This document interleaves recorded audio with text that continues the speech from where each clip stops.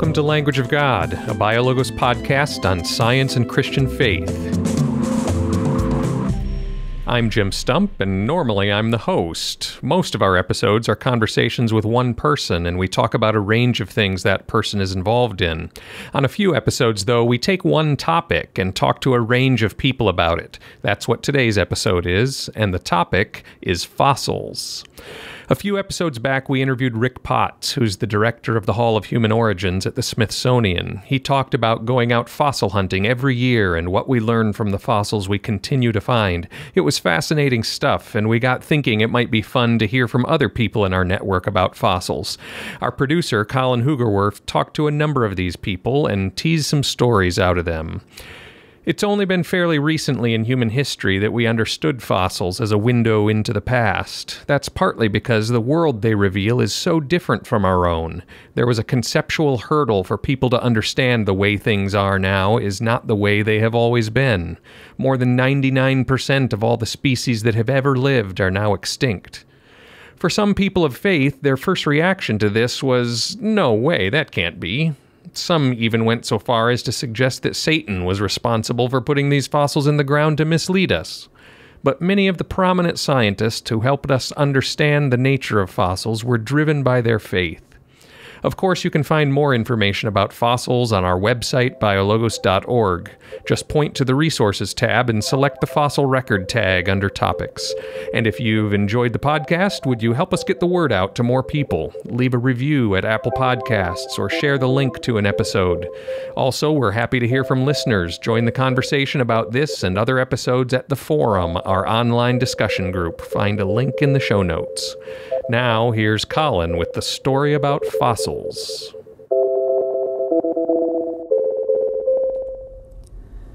Today's episode begins underground, in a place that is dark and compressed and quiet, and has been that way for thousands of years.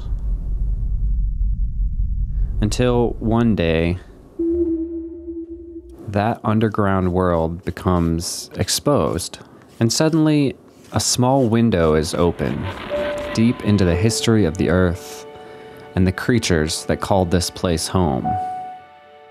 I find fossils fascinating. It's been that way as long as I can remember.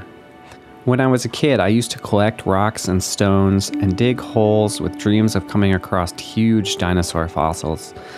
I don't think I'm the only kid with this story. And I remember the first time the world of dinosaurs crashed into the Sunday school lessons I had always been taught. I must have been about 12. I remember being in the basement at a friend's house when it hit me.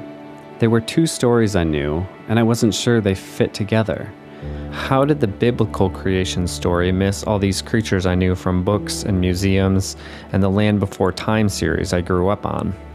I can still put myself back in that mental spot, trying to sort out the different timelines in my head. I didn't come to any conclusions that day, or for a long time. Instead, the questions lingered. At some point, the questions even fueled my curiosity to learn more about the science and theology that might eventually resolve my questions. And I wasn't the only one with these questions either. The study of fossils has a history of confronting hard questions, some scientific, some theological. Who were these creatures that once lived, and why would they have gone away? How does this historical story fit with the Christian story of creation? And what about the fossils that so resemble ourselves? Who were these early humans, and what were they like? For those who found and studied fossils in past centuries, this information they learned sometimes required a major shift in thinking about the world. And like many other major scientific discoveries, it took a long time to really understand what was going on. We'll look at some of those historical figures a little later on in the episode. Yeah, so my story is a little bit different than yours. A lot of the paleontologists that I know were the kinds of people who were into dinosaurs from the time they could recognize what a dinosaur was, but that was definitely not me. Tell us who you are and what you do. My name is Ryan Bebej, and I'm a professor in the Department of Biology at Calvin University, and I would consider myself a paleontologist. Well, your interest in fossils might have started later in life than mine, but it definitely has gone a lot further than mine since that time. So thanks for joining us here in the studio to talk about fossils and to be our guide through this episode. Sure. We'll hear from some of your colleagues here in a little bit. But first, I wondered if you could start with your own story. Was there any place for fossils or dinosaurs in your childhood? I don't know that I had any dinosaur books or toys growing up. I was not into that. I was into sports. Like as early as I can remember, I was into sports. And so I got to college and was interested in science and math because I had been good at it. And I thought I would be a high school teacher. That was what I decided to do initially. And I started to take a wide variety of science classes because I wanted to prepare myself to teach anything in high school. So chemistry, physics, biology, physical science, I wanted to be able to do it all. So I took a geology class for the first time. And one of the things we covered there was radiometric dating and just looking at the geological record as a sign of the history of the planet. And I was pretty overwhelmed by the evidence there was for an ancient universe. So that rocked me a little bit because I'd grown up in a home and in a church where it was assumed that the universe was young. It wasn't something we stressed a lot. We didn't bring in speakers at my church or anything or hear it from the pulpit. It was just the assumption. And so that was the first really challenging thing that year was the age of the earth. And I'd had a little bit of the biology on evolution too, just the semester before that, and was really questioning the veracity of what I'd been told growing up as well about evolution, because there were things that were just really strong evidence, I thought, things that I hadn't considered for the reality of evolution on this planet. But my introduction to fossils wasn't until I took a January term class on evolution from a Christian perspective. And it was there that we actually read about some transitional fossils. And that was the thing that really rocked me because I'd been familiar with fossils, right? I'd been to museums, I'd seen dinosaurs and things like that. But I had always heard that there were these huge, huge gaps in the fossil record that evolution simply couldn't account for. And in this class that I took, we actually covered several different examples of transitional fossils. One of them was the origin of mammals from reptilian-like animals and looking at things like the evolution of the ear bones and the evolution of the jaw joint. And you find this series of fossils there that show you in almost stepwise succession how these bones that were used as a part of the jaw joint in reptiles became co-opted to be used for hearing bones in mammals. And it's just this fascinating set of fossils that show this. But it's also in this class where I read about whale evolution for the first time. And it was an article written by Kate Wong in 2002 called The Mammals That Conquered the Seas. And it was a Scientific American article where she was highlighting the work of a paleontologist named Philip Gingrich and some of his former students who had worked on the origin of whales. And it highlighted the discovery of these whales that had 4 legs, right? 4-legged whales. I mean, I had never considered something like that before. And in this article, I was sucked right in. Like, I found this completely fascinating. And I think if I had just read that article in and of itself, it might not have made me a paleontologist. I thought it was really interesting and cool. But as a part of this class, we actually took a field trip to the museum at University of Michigan, where Philip Gingrich worked, where they had these fossils not only on display in the public part, but we got to go behind the scenes to the fossil prep lab and got to go in the research collections. And I literally got to hold some of these whale fossils in my hand. And I remember just thinking, these are real things. These are not something that somebody illustrated to put in a magazine that don't exist. I mean, these are real objects, things that people are finding in nature, and we need to think really seriously about what that means. Many, many different species of brachiopods, corals, rhizoans, stromatoporoid sponges. Here we've got. My name is Ralph Stearley. I teach geology and paleontology at Calvin College in Grand Rapids. These are echinoderms. These are clams here. So this is kind of a drawer of mollusks and echinoderms. Recently, I got a chance to ride down the street over to your home turf, Ryan, at Calvin, to see the fossils collection there, along with our digital content specialist, Hillary, who took some great pictures, which are on our website and linked in the show notes. These are fishes I collected in Nevada. Ralph showed us around, and then I sat down with him to talk a little bit more. But Ryan, you know Ralph really well. Yeah, Ralph has not only been a colleague of mine at Calvin, but he was also the teacher for the class that I mentioned earlier and a really key mentor in my own personal and professional development. He is an expert on fossil fishes and has also become an expert on the history of paleontology as well. Over the years, Ralph has collected scores of fossils, not only for his research, but also on field trips that he's taken with students year after year. And people have been finding fossils for as long as people have been picking up interesting looking rocks. But until only a couple hundred years ago, most people had no idea what these things were. That's correct. Here's Ralph. Well, you have to realize that when Aristotle's works were translated in the 13th century and 14th century, there was a ready-made answer for why fossils might have existed, and that is that Aristotle had a doctrine that there were these fluids percolating through the ground, and those fluids might have all kinds of interesting powers, and they could shape the stones. And it might very likely have been possible that these fluids could have shaped the rock into things that looked very much like mimics of organic forms. And so you could see geometric shapes in the rocks. You could see little things that looked like stars or rhomboids or circles or spirals, and basically see geometry at work there. So people propose that perhaps these strange shapes in the rocks were in reality the remains of things that had once been alive, but there was some resistance. While many of the early scientists who were studying fossils were Christians, that resistance often came from the church and from the theology of the time. Well, one of the major factors was the realization that was staring people in the face that if these things indeed had once been alive, then it was almost certain that there were whole categories of living creatures that must have gone extinct. And that was a very unnerving kind of an idea. In the 1600s, John Ray, who's one of the fathers of modern botany, at several points in his writings, says that that proposal was tantamount to allowing the cosmos to become sort of unglued.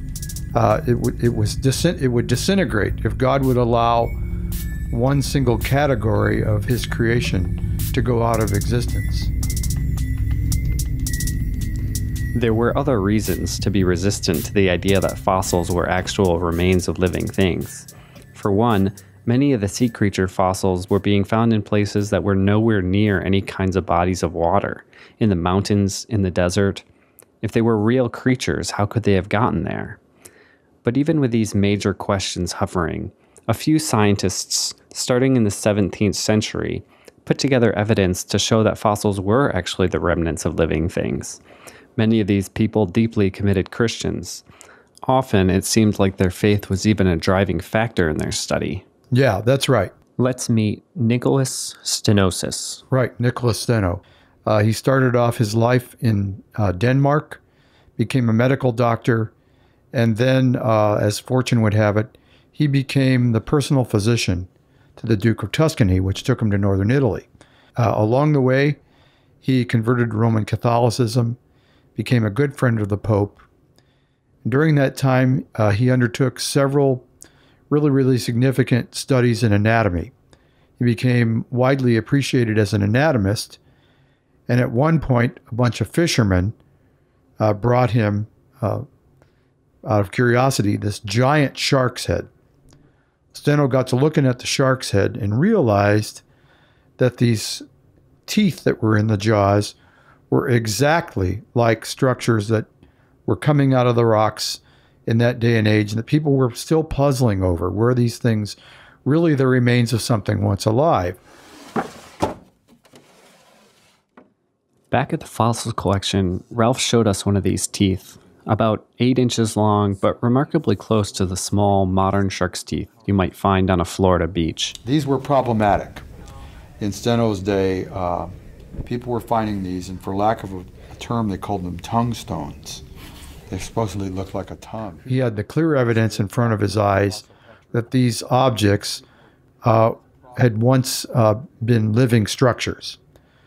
And that prodded him to think about, well, how would you demonstrate to someone who wasn't quite convinced that these things just hadn't formed in the ground, as an Aristotelian would claim, by liquids percolating through the rock?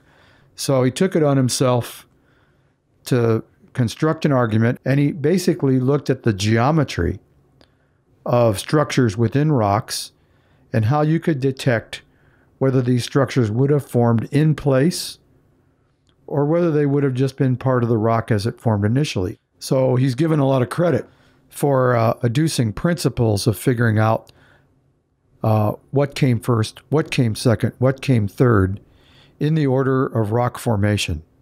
Some of those principles we now call Steno's laws or Steno's principles, and they're foundational for the discipline of stratigraphy. Now, Steno never did finish his planned larger volume because eventually he decided that he wanted to be a missionary. He applied to the Pope to be able to go back to his native land, northern Germany, Denmark, and basically become a Catholic apostle to the Lutherans. So he ended his life as an apostolic vicar in northern Germany.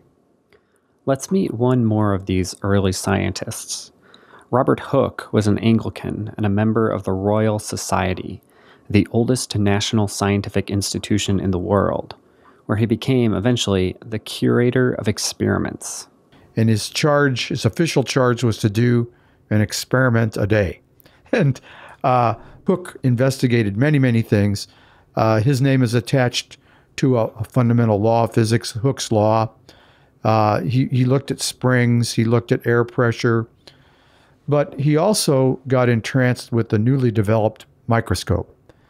And he saw his life in natural history and the natural sciences as being part and parcel of his Christian worldview. And it was, in essence, his calling in life was to investigate the natural world that God had given him. And lo and behold, there was this brand new instrument which could amplify our senses and help us discover things that nobody had ever seen before. And amongst those things that he saw were the microscopic structures of fossil wood. Well, that played into this larger argument of what was this stuff anyway? Was it something that mimicked an organic form, or was it something that truly was once alive? And I think anyone following Hooke's lead would find it very difficult to think that the fossil wood that he was looking at was not, in fact, the remains of things that once grew as a plant and functioned, had conductive tissues that we now call things like xylem and phloem. And there were functions underlying that was part of this larger argument about whether things had once been alive or not. Both of these pioneers and many others in the field of geology and paleontology faced tensions, not only in religious communities, but internally, as they worked to resolve the contradictions between what they saw in their study of the natural world and how they understood biblical texts. But they didn't let the tension stop them. Yeah, they could clearly see that they had a lawful mandate from God to go out and study the natural world, actually use their eyes and use instruments like the new microscope to gain new kinds of knowledge. They saw that as something that was approved in the Christian worldview, and that actually, in some senses, was, if not quite demanded, then sort of mandated, you know.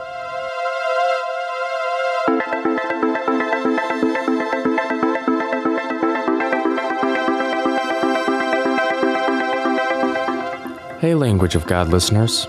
If you enjoy the conversations you hear on the podcast, we just wanted to let you know about our website, biologos.org, which has articles, videos, book reviews, and other resources for pastors, students, and educators. We also have an active online forum where we discuss each podcast episode. You can find the link in the show notes. But the forum goes far beyond just discussing podcast episodes, with lots of open discussions on all kinds of topics related to science and faith. Find it all at biologos.org.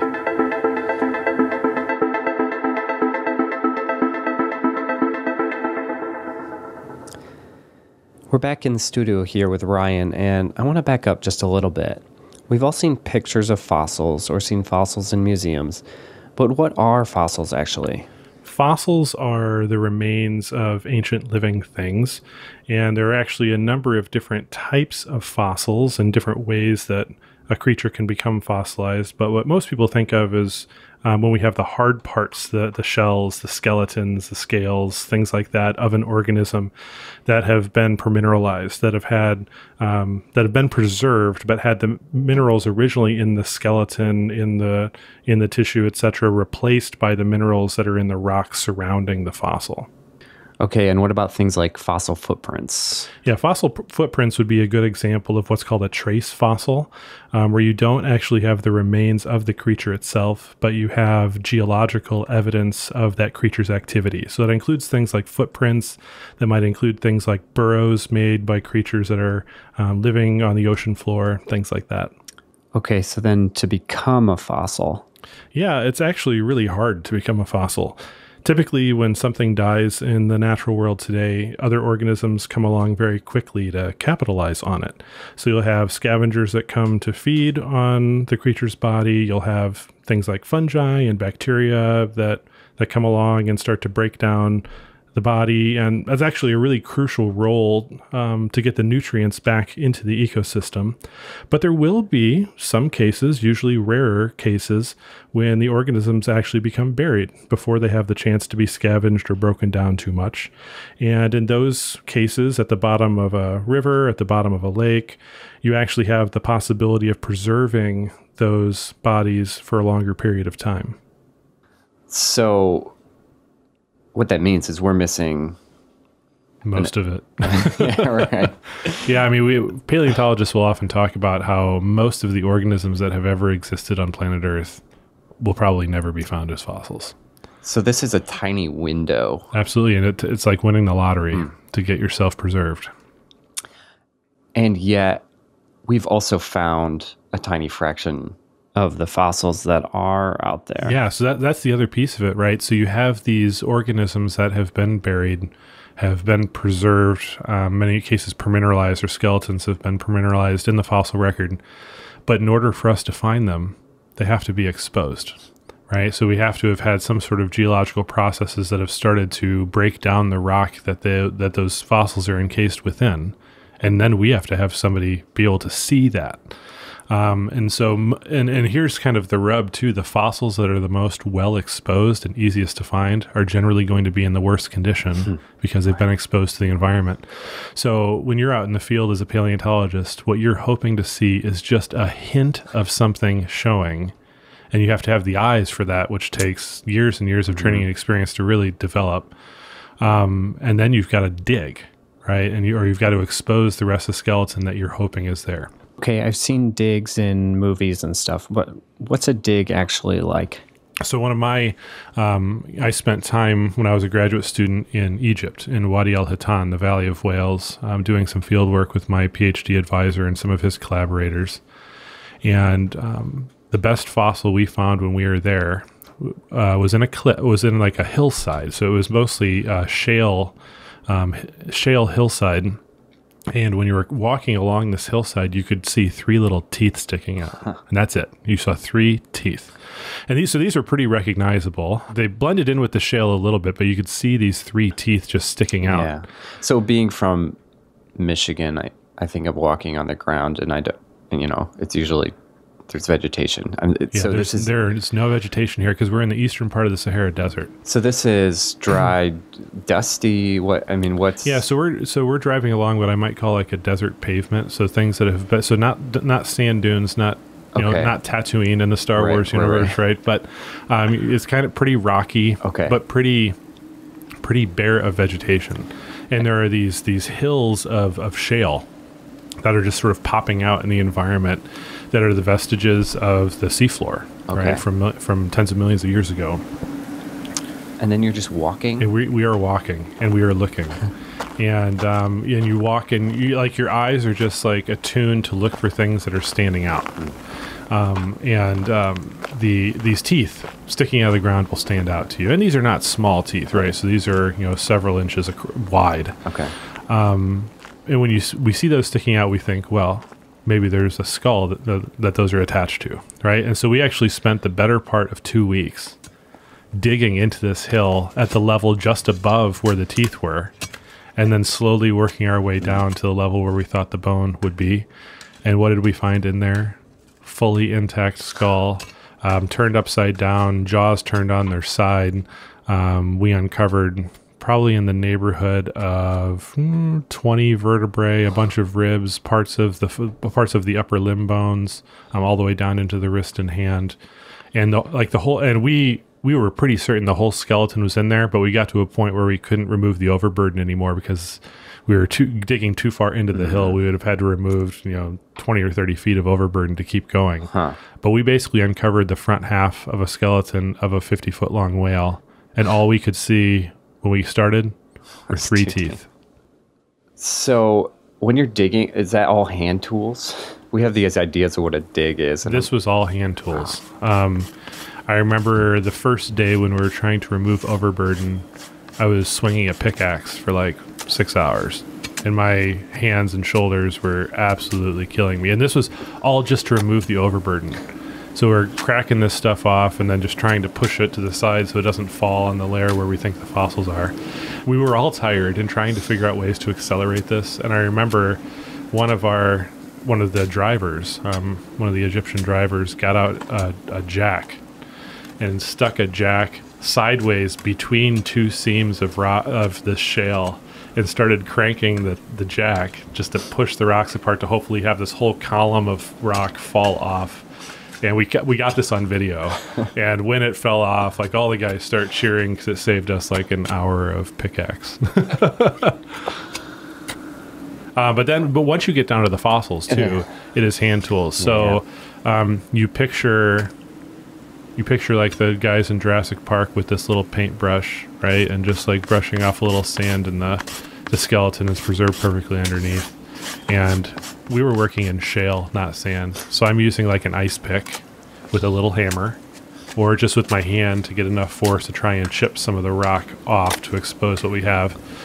And the fossil itself is falling apart before your eyes, like the entire time. And so what you have then is we use something called PVA, polyvinyl acetate, which is you're using like acetone and you dissolve plastic in it. And you kind of pour or brush some of this onto the fossil, and the acetone seeps into the bone and then evaporates really rapidly, leaving the plastic behind. So it's a way to help consolidate the fossil, help to hold it together. But even a lot of times that's not good enough. So we've got like epoxy and different glues and stuff. So you are constantly fighting a losing battle. Everything you do is breaking the fossil, and you're trying to hold it together the entire time. It's like damage control. All right, so can we talk a little bit more about the evolutionary story of whales? Sure. So modern whales, dolphins, and porpoises belong collectively to a group that we call cetaceans. And cetaceans are really interesting because they're one example of an aquatic mammal. And aquatic mammals are really interesting because most of the mammals that people think of are terrestrial mammals, meaning that they live on land. And we even know that the oldest mammal fossils that we know of were also mammals that were suited for life on land as well. Yet, if you sit and think about it for a minute, you can think of some other aquatic mammals as well. So we think about cetaceans, but we also think about seals and sea lions and walruses, otters, manatees, and things like that. And this presents a really interesting evolutionary problem, because if evolution by common descent is accurate, then that would imply that any of these aquatic mammals must have evolved from an ancestor that was adapted for life on land. And that would involve a really drastic set of anatomical changes, physiological changes, and so on. And even Darwin, as he's writing the first edition of The Origin of Species, recognized this. And he even speculated there about how a creature like a whale might have evolved. He was apparently ridiculed for that notion a little bit after that first edition and modified it in subsequent editions of The Origin. But he was thinking about it. Now, after The Origin was published, for well over a century, the origin of cetaceans was really a mystery. Even the best paleontologists of the early 20th century didn't really have a good handle on where whales had come from. But today, we've actually got a pretty good handle on it, thanks in part to fossils that have been discovered in the past 40 plus years, thanks in part to genetic information as well. We now know that the first whales evolved from artiodactyls. Artiodactyls are hoofed mammals with an even number of toes. So this includes things like cows, sheep, pigs, deer, and also the creatures that we think, genetically at least, are the most closely related to whales, and that's hippos. Okay, so we have these creatures evolving from four-legged land mammals to the totally aquatic mammals we know today, which is fascinating. And what got you interested in paleontology in the first place? Right. So how we actually came to know that story is pretty interesting too. Can you shed some light on the scientific process that got us here? Sure. The first real hints that whales were closely related to artiodactyls came from molecular biologists in the 1950s when they were just looking at how similar the blood proteins were in all these different groups of animals. And they found that the blood proteins in whales were most similar to those of artiodactyls.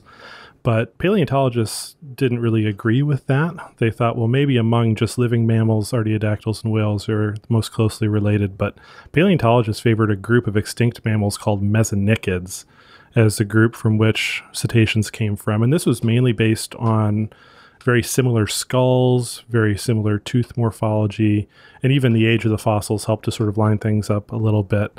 At the time, when we look at the whale fossils that were known in the 1950s, 60s, and early 1970s, all the whale fossils known were very aquatic. I mean, these were not creatures that could have supported their weight on land, though we did have some hind limb bones that had been preserved with some of these ancient whales as well, sort of giving hints at that terrestrial ancestry.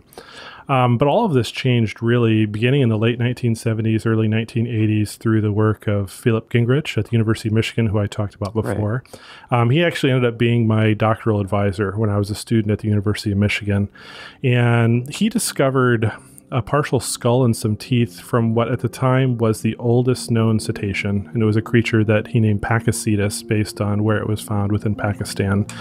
And this was a small wolf-sized skull. Oh, wow. And at first you wouldn't recognize it as a cetacean, but when you look at details of its ear anatomy, how it would have been able to hear, it was adapted for hearing underwater and had some traits that we only see in the skulls of whales, either modern or fossil. And so at this point, he had whales on the brain and knew that this was a really important find, but it was just the skull and some teeth, and he wanted to go back and find a full skeleton. So we knew what this creature would be like. And unfortunately, like geopolitical things happened. This was early 1980s, height of the Cold War, and it became unsafe for Americans to be in the field in Pakistan doing field work. But he really wanted to look at whale evolution now. And so he delved into the literature and found fossils in Egypt, ancient whale fossils that had been discovered by German paleontologists in the late 1800s and early 1900s. And so he decided to try to do some field work there. So no one had really been back there for much of the 20th century because it was a pretty remote location. But he was able to get out there due to roads being built and things like that. And there, after several field seasons, he uncovered a skeleton of a large whale called Basilosaurus, over 50 feet long, that actually retained fully formed hind limbs. Had a pelvis, femur, tibia, fibula, ankle bones, toes, even a tiny little kneecap. Yet these were legs that were very tiny compared to a 50-foot whale. And he was just astounded by the fact that you still had fully formed hind limbs present in this creature. And what he recognized was this creature in Egypt was about 10 million years younger than the skull he had found in Pakistan. And so this allowed him to set up some hypotheses, right? That if we could look at rocks in this 10 million year window, and you're looking in the right sediments where you would expect creatures like this to live, and you're looking in the right locations in the world, then you can predict what kind of fossils you might be able to find. Right. And so by the time the Cold War was over, getting into the early 1990s, he was able to resume field work in Pakistan. And since then, he, his collaborators, his former students, have been able to unearth just a wealth of amazing fossils including body fossils that document this change from being a four-legged animal that's well-suited for moving around on land to being a creature that is well-suited for living in water. We've got over 60 different species of these fossils now, most of which have been discovered in the past 30 to 40 years that help to bridge that gap. And so these new finds just continue to confirm that story that was being put together. Yeah, we can document things like the evolution of the blowhole from nostrils on the end of the snout. We can look at the neck and see the neck shortening in these creatures to help with streamlining. I'm really interested in aquatic locomotion and how you go from four-legged, foot-powered swimmers into animals that have a specialized tail they use for swimming, and we can look at different aspects of the anatomy to uncover that. And even we've resolved this disagreement with the molecular biologists, because in 2001 there was a discovery of the first definitive whale with well-identifiable associated ankle bones. Okay. And you might think, well, ankle bones, what do those have to do with anything? Well, these artiodactyl creatures actually have very specialized ankle bones, a particular one called the astragalus. And it has a shape where there's a pulley-like surface on either end of the bone. We often call it the double pulley astragalus. And artiodactyls are the only creatures, living or extinct, that have ever had ankles like that. And once we found that ankle bone preserved with multiple species of fossil whales, it led the paleontologists to give in and say, okay, you molecular biologists were right all along. It looks like whales are most closely related to artiodactyls. Even in some sense, you could say that whales are highly derived artiodactyls. So at this point, we're pretty confident about this evolutionary story of whales? I would say we're pretty confident about that, especially when we have fossils, genetics now. So we weren't even talking about genetics before with the molecular biologists, but the genetics have confirmed that as well. And it doesn't mean there aren't still some interesting questions that are still there, but sort of the big picture of how cetaceans evolved is pretty sound. And we could look at other lines of evidence too. We could look at developmental biology, we could look at comparative anatomy, we could look at biogeography and where these fossils are found. And what's so fascinating is all these different independent lines of evidence converge on the same story. And I think that's one of the things that I find most compelling about this example.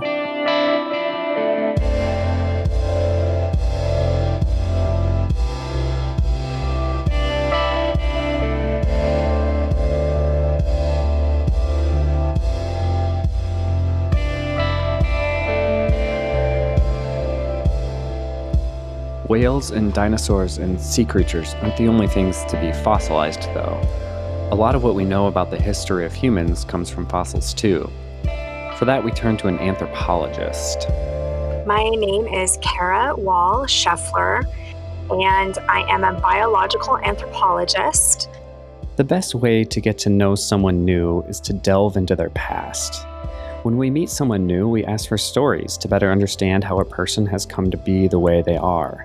In that same way, our knowledge about ourselves as a species depends greatly on what we know about who we used to be, where we have come from. This is easy looking back just a couple hundred years or even 1,000 years, because we have ancestors who can tell us using language and art, which they so conveniently left behind. It gets harder when we look back several thousand years or 1,000,000 years. In this case, we turn to the fossil record and archaeological findings, which give us some clues into where we came from. Fortunately, the bones of early humans can tell us quite a bit. I think that when your only perspective on bone is the sort of hard, dead, white, lifeless material that you saw in a museum when you were 7, I think that it can be really difficult to understand what people can learn about it and how people can make claims about it. Talking to a doctor who has done hip surgeries and thinking about like putting an implant of a hip into a body and sort of going and thinking about how it's red and bloody during that kind of surgery, and that you're hoping the bone partially, molds itself over this piece of metal that you're inserting into it, and just how flexible the bone has to be in order to do that, to actually grow around something. I think just, you can never, I don't think people can be reminded enough about how amazing that tissue is. And that's why we feel we're able to learn so much about the past from it. The field of paleoanthropology, the study of the fossils of humans, has greatly changed our thinking about how we as a human species have come to the place we are today.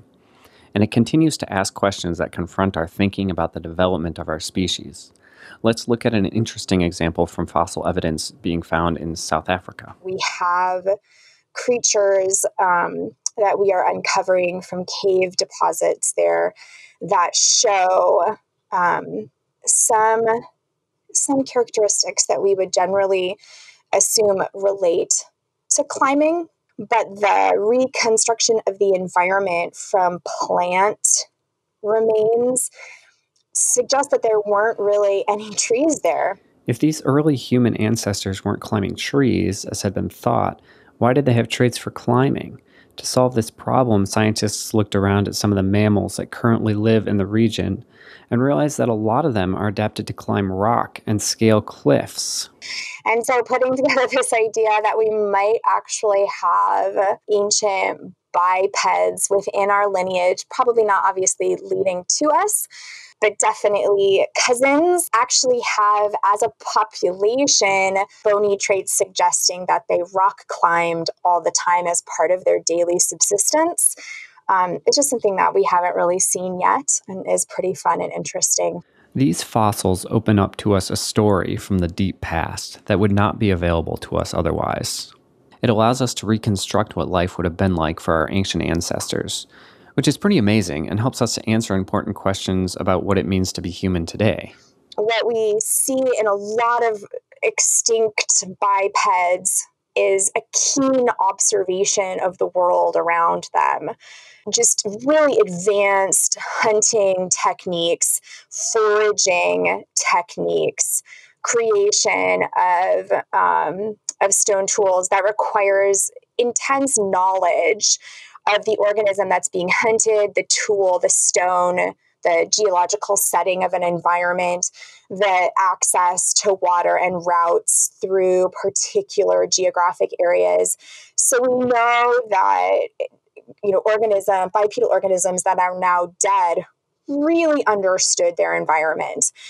And so it isn't just knowledge or application of knowledge in order to hunt and forage and walk that makes us special, because almost all bipeds can do that. But what makes us interesting, just straight from a paleontological and archaeological record, is that we create ornaments and sculptures of things that we haven't seen before. Things that can really only exist in our imagination.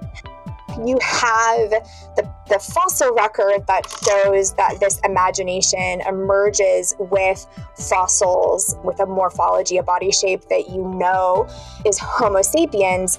And then you have this archaeological evidence that gives you evidence for increased sociality, increased imagination in just creating physical structures that you have never seen before. So that is definitely a way to use the evidence to make claims about what it means to be a person.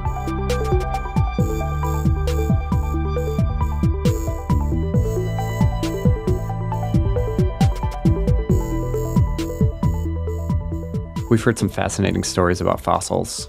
There's obviously a ton of value there in helping us to understand the history of the world, and even our own history.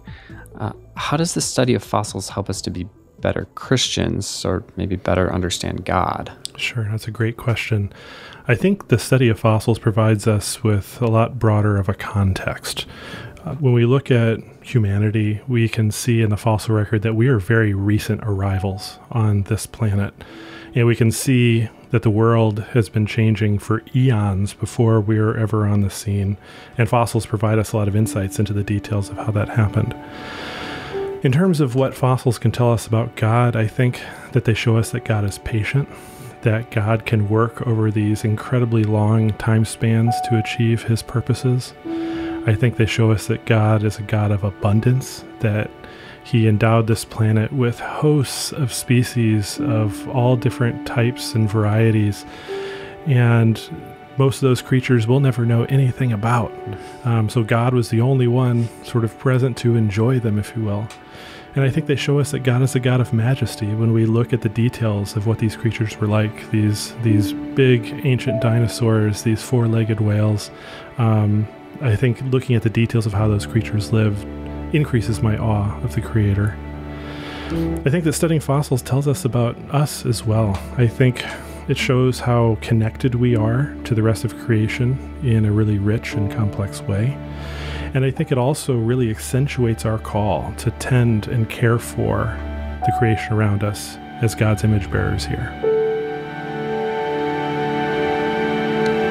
The processes that allow for fossils to be made were built into the created order from the beginning of time. I've never heard a prayer of thanksgiving for permineralization, but as Christians we are called to praise the Creator God, and so I think it's worth taking a moment to give our thanks for these clues that have been left for us, that we might have a glimpse into the past, and for the fields of study that help us to decode the rock and the stone, and for those strange and marvelous creatures that once roamed the earth. We might even praise Him for those creatures which never became fossils, and which we will never know of. And as we learn about fossils, we can also recognize the grandness of this creation, of the incomprehensible timescales that have come before us, and the minute details of the natural world that are happening all around us. And below us, deep down in the earth, in a place that is dark and compressed and quiet.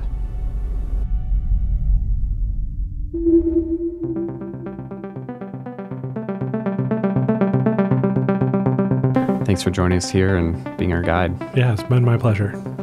Thanks also to Ralph Stearley for showing us around the Calvin Fossils collection, and to Cara Wall-Scheffler for a window into the human side of fossils. Language of God is produced by BioLogos. It has been funded in part by the John Templeton Foundation and more than 300 individuals who donated to our crowdfunding campaign. Language of God is produced and mixed by Colin Hoogerwerf. That's me. Our theme song is by Breakmaster Cylinder. We are produced out of the BioLogos offices in Grand Rapids, Michigan. If you have questions or want to join in a conversation about this episode, find a link in the show notes for the BioLogos forum.